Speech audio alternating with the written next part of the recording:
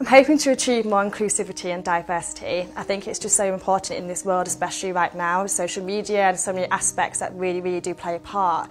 And you know, even for me in school, I felt so left out, isolated, because there wasn't that opportunity where my friends could learn BSL with me. It kind of felt a bit, oh, okay, I feel alone in this situation, but now it's going to make so many more children feel more included and just feel not so isolated, and that's so important to have that in the, you know, especially deaf children also falling behind in school as well, purely because teachers like look away and I don't really know BSL that well. So it goes to show that actually this is really needed for these children. As a society, everybody kind of learns more all the time, and I think, you know, you've been a huge part of that. But now having a GCSE, and we were talking about speech and language therapists, right? So that was something super important to you when you were young.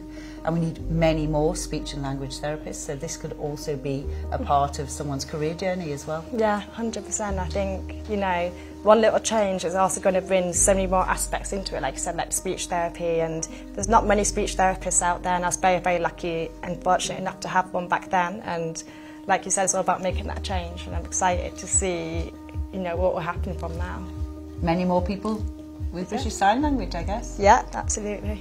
I wish I had a GCSE BSL course in school, 100%. I think it would have massively benefited me, especially because I had a cochlear implant. I had to learn speech therapy, so I had to move away from BSL.